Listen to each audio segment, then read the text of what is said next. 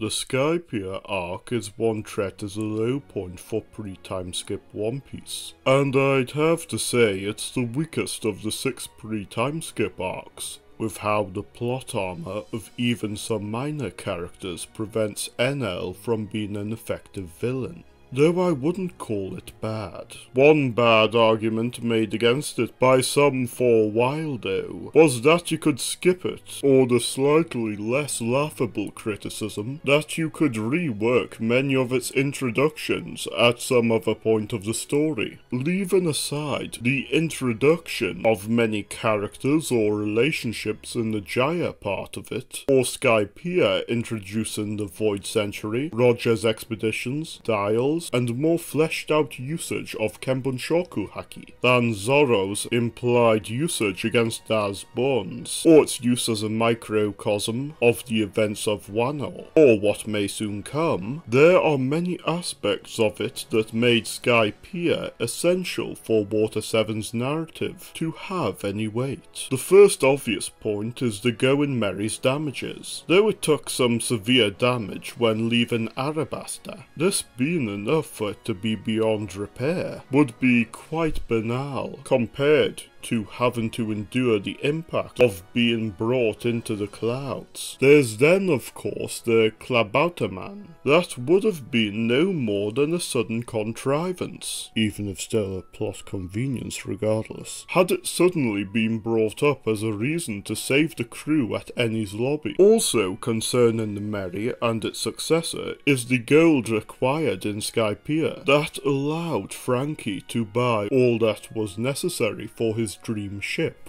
none of which could be reworked into Arabasta, with how the crew taking a reward from the royal family would detract from the importance of Nami being able to let it slide, as well as it being a stretch that what reward the Straw Hats could cobble together when on the run would be worth anywhere near as much as the Shandoran gold. The most important event in the arc leading into the Water 7 events is the crew bonding with Nico Robin and her opening up to them. Had they gone from mostly untrusting, or only having surface level interest in her, to being willing to risk their lives to save her, then the entire Enies lobby segment would be rushed and jarring. Of course, Oda isn't an idiot, and applied enough scenes of her interacting with the crew to help her go from untrustworthy to most, to a true member of the crew. This is best displayed through her interactions with Zoro,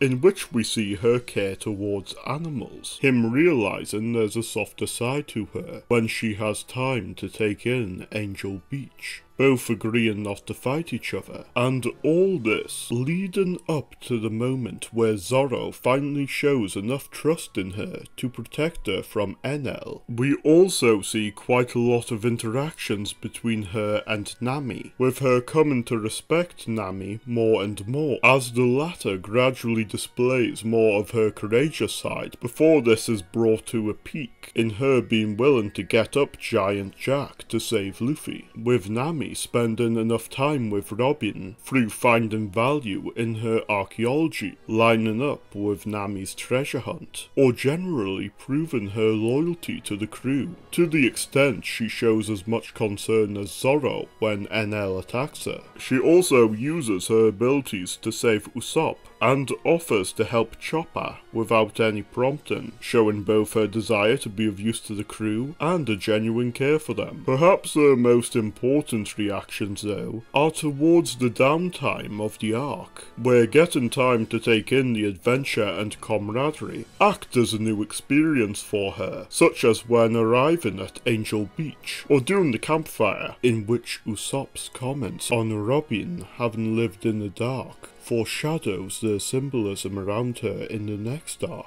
It's moments such as this that make it meaningful when she later says that she enjoyed her time with the crew, or present enough care to offer her own freedom for theirs. There are also a few hints at later displays of her layered personality. Her taunts towards Nola being a restrained version of Luffy's attitude in the same scene points towards them being more similar than at first glance, which shows later with her finding some tense situations thrilling, and the usage of her devil fruit powers to make gigantic copies of arms, legs, or her complete upper body for greater brute force, being not unlike Gear 3rd and now 5th. Another aspect of Robin's past revealed in the next arc is through her care towards the plight of the Shandian people. It helps build up the fate of Ohara through this level of sympathy for strangers being otherwise uncharacteristic of what we know of her at this point, and help the audience realise beforehand the personal link the destruction of one's people has to her. This, along with her excitement at exploring historical land, and the care she places towards respecting such relics, help make the audience invested in her character in a way that couldn't be done with only the events immediately after Skypiea. I'd also be remiss if I didn't mention her comment to Yama on those disrespectful of the past being doomed to repeat it, being one of the most important lines in this part of the arc, when acknowledging Skypiea serving as a microcosm towards Joy Boy's role or the will of D, but also adds meaning to the post-timeskip arcs highly comparable to pre-timeskip events, when placing emphasis on her line of not being able to return to the past. Hoddy Jones's mindless parroting